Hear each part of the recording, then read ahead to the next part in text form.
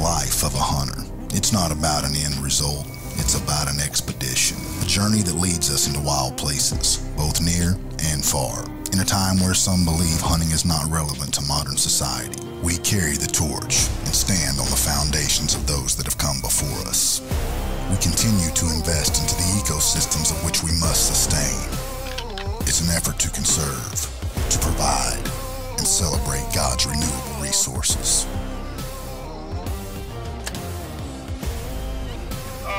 Hey, 380 plus. It is our life. It is our passion, and we make no apologies for our God-given right to hunt.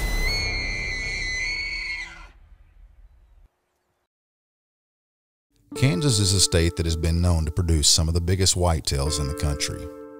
Mark and Kenneth are no stranger to these deer and have been enjoying the opportunities this state provides for several years. While Kenneth's Kansas season usually starts in November, this year he was able to hunt during the early muzzleloader season with his expedition. All right, I'm gonna make this legal. Let me sign this. We are officially hunting in Kansas. Let's go shoot one. Big bean field right here. Corn planted right there. It's about 82 degrees, pretty warm. Deer probably not gonna move till late, but we got some big and J up here and got a little winter wheat planted coming up, so maybe they'll move. Probably gonna be late though before they do, but we in a stand anyway.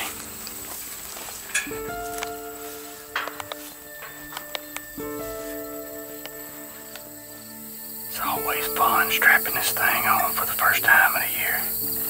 It's September in Kansas, which is something I'm not used to doing. I usually hunt out here in November, but we found out that you can hunt with a bow during the muzzleloader season. So Mark had a muzzleloader tag, and I just so happened to have a bow tag. Well, I wasn't gonna let him come out here and outdo me, so I decided to come out here with my bow. The warm temperatures of September were keeping the deer movement limited to the first and last moments of the day. No matter the temperatures, Kenneth decided to grind out the heat in hopes of catching a shooter on his feet in the daylight.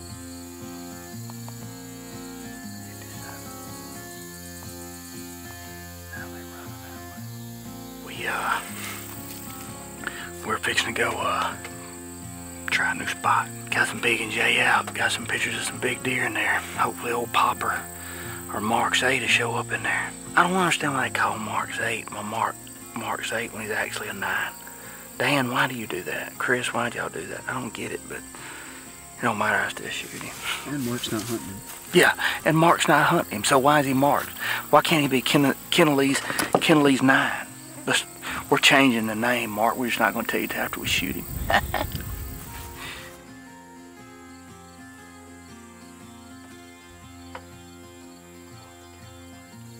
Kind of like a light switch turn from last night and today.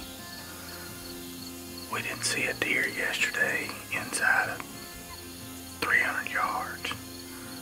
And this afternoon we've already had 6, 7, 8, I think 8 or 9 deer within bow range. Just not a big one.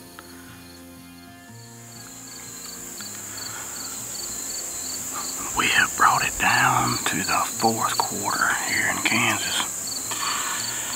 Our last afternoon before we head out west elk hunting. And we have switched spots. We have a picture of a deer in here, a really big deer. And he's borderline. He's coming in right at dark. I mean, right at dark. We needed a southeast wind to come in here and hunt it. We got the wind today, so we're gonna give it a shot.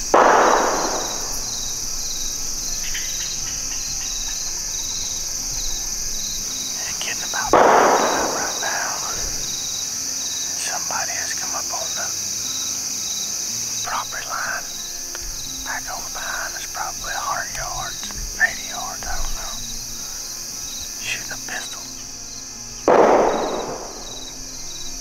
As the shooting stopped and their shooter nowhere in sight, Kenneth's season in Kansas unknown at the time, would be over. The Give and Ride is being brought to you by Expedition Archery, Element Outdoors, Real Tree, CVA, Hornady, Bare Bones Outdoors, Victory, and Trophy Tree Stands. The week before returning to Kansas, Kenneth had come in contact and tested positive for COVID-19. Because he was unable to make the trip, Mark's longtime friend and VP of Expedition Land Management, Chris Van Gerpen, had the opportunity to join him hunting during the rut. It's Halloween here in Kansas. It's 70 degrees. The reason that I'm not wearing much. Something's got to give today.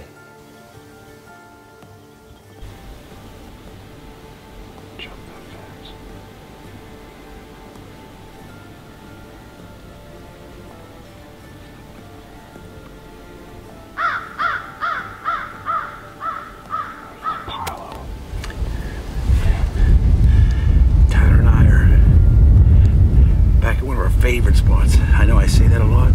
We have a lot of favorite spots, but this is truly one of our favorite spots.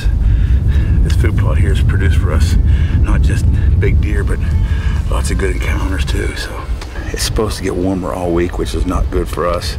Actually up into the 80s on Wednesday or Thursday, so the rut hasn't fully kicked in. It's right on the edge. It's here. It can happen at any moment, but the warm weather might push it back till next week, but we're gonna grind it out. You never know.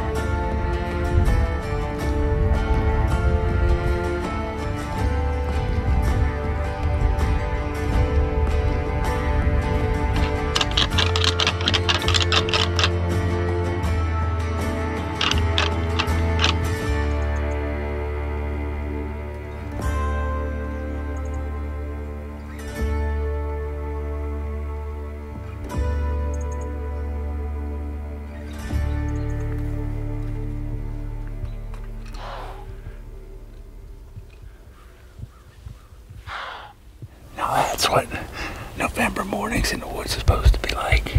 We had our split G28 come in, just a nice heavy deer, not a shooter, and he caught our wind, and he was angry that he could smell us. He was shaking his head, looking around. He knew we were here, but he was looking for the fight.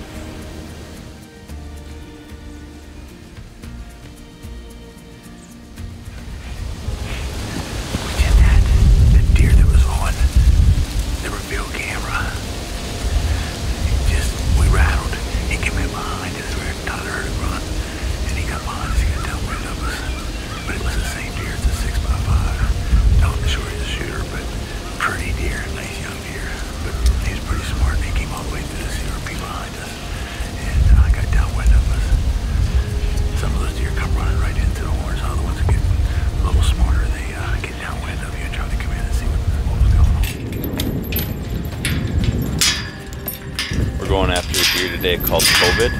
You named it. If it wouldn't have been for COVID, Kenneth would be here. Thanks, Kenneth. That's funny because we actually named the deer in Oklahoma COVID. We had to leave. Yeah, but this one's gonna die. Kenneth is still running around.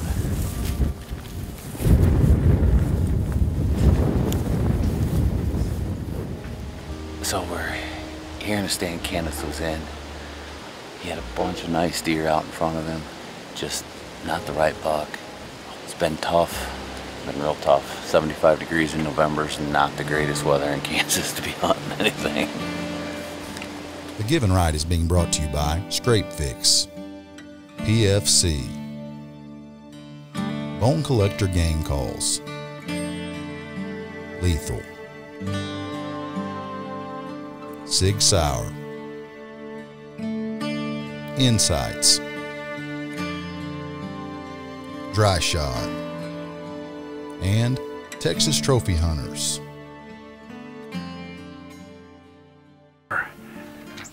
Grinding through this warm spell, we have 5 days of 70+ temperatures, actually close to 80 a couple days.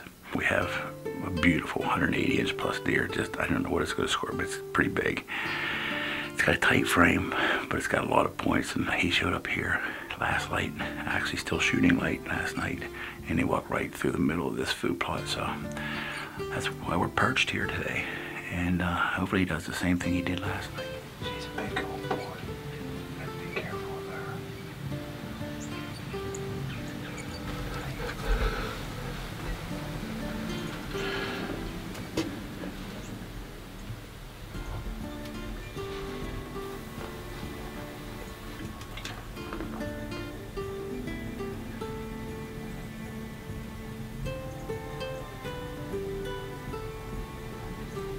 As the evening progressed, deer began to flood into the field. While scanning the field, they recognized that their target buck had stepped out right at last light. That's it. That's it, yeah. Look at him right now, his head's up. You think that's him? It looks a lot here.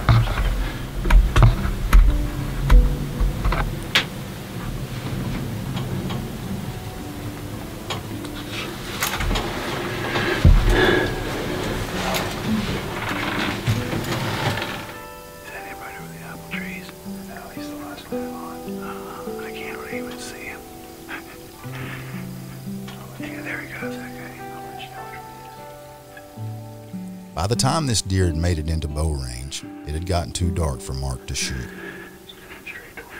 Yeah, I can't see him.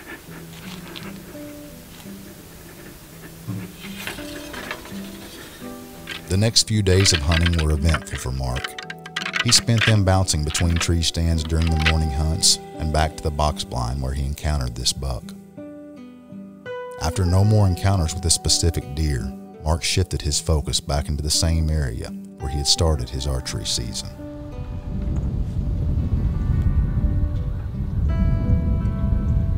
As daylight broke on the morning of the 10th, Mark found himself 15 yards from one of his target deer. That's a good deer. I don't know what it is, but it's a good deer.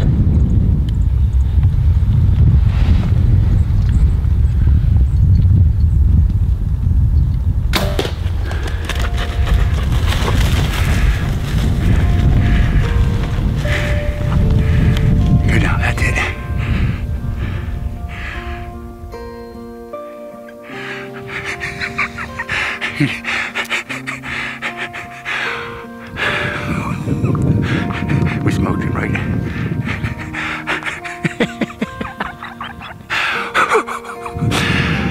13 days. And look at this. It's horrible out here. Oh, I'm shaking. Oh, we just hammered him.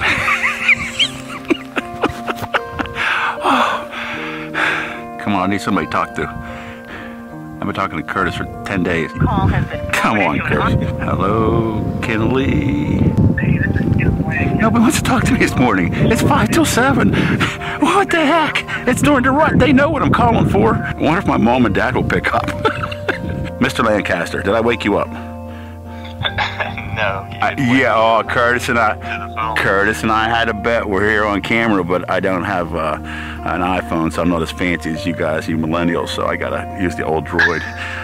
But I have a lighted knock in the field there, sticking straight in. That's what I'm talking about. Which one is it? I think it's Element. Dude, it is miserable here. I told you I wanted a weather change, and it worked. The first day the front came through, it worked, but it is ugly. It's 31 degrees, raining and wind, and Hey, Curtis tapped me on the shoulder. There's a deer. I looked down and I was like, oh my goodness. All right, we're gonna get out of this because I'm getting soaked. Talk to you, brother. Later. Oh yeah, that's what we like to see, don't we? A bloody arrow. We're gonna head out. It's ugly and it's supposed to rain a little bit more. We're pretty sure he was doing the stinking legs up on top of the hill there in the CRP. So we're gonna back out, give it an hour just for the heck of it, go back and look at the video and then come back in. So pretty stoked though, pretty stoked. We're actually doing this backwards because we think he fell in the CRP up here. Our tree's over there, but we saw him right on the top of this ridge here and it looked like he was gonna fall over. So we're gonna start backwards. There's blood here, right?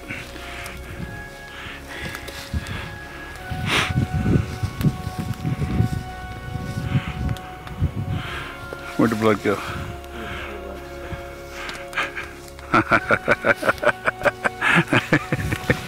You think it went to the left, so do I. Oh man, look, the coyotes got to him already.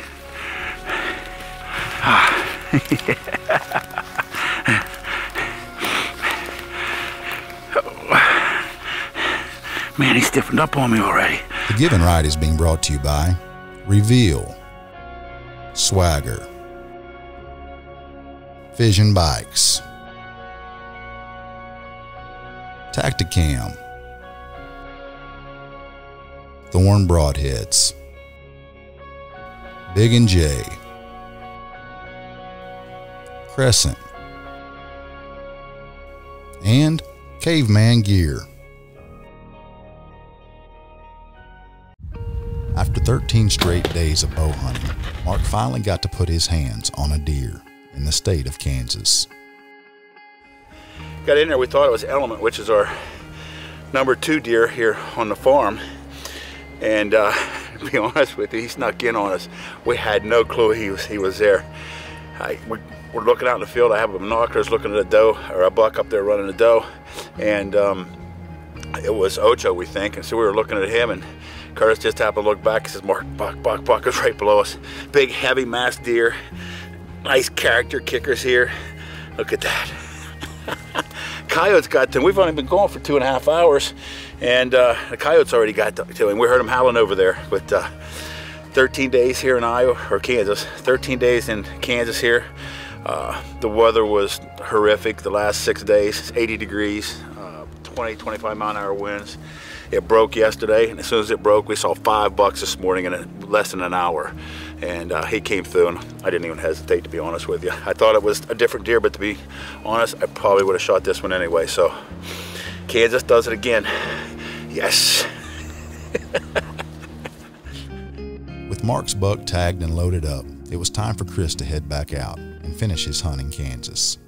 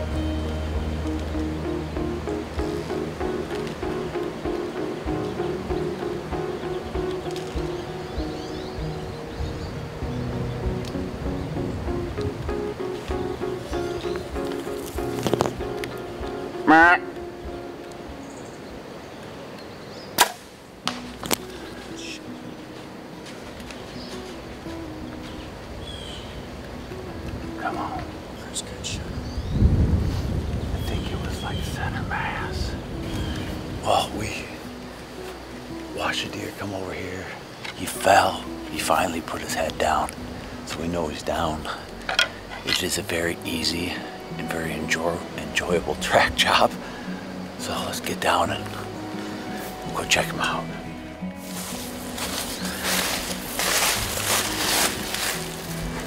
I told you to hit that tree.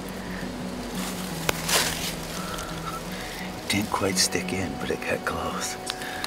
It's always awesome to put a bloody arrow in the quiver.